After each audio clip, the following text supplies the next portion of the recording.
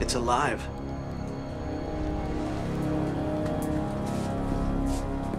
What? The water. When they exposed it to the air and started chemical analysis, it just evaporated. Turned into vapor. You were there? We inhaled it. Didn't give us a choice. Who's us? Scientists in the lab. I knew what was going on, but I couldn't control myself.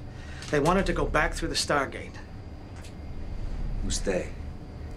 Life forms. In the water. Countless numbers of microscopic organisms, intelligent life forms. Are you trying to tell me this water thinks? We were killing them. They forced us to try and take them back through the gate. The soldiers tried to stop us. They were shooting.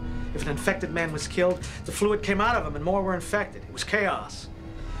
One of the infected soldiers managed to get to the DHD and get the gate open. That's when the base commander enacted the EM protocol to stop it. The infected man started running through the gate, trying to escape the gas. Why didn't you? I was cut off from the gate room. I think the liquid organisms inside me knew the only way to keep themselves alive was to escape the gas and freeze themselves. They forced me in here. You were frozen solid when we found you. They kept me alive.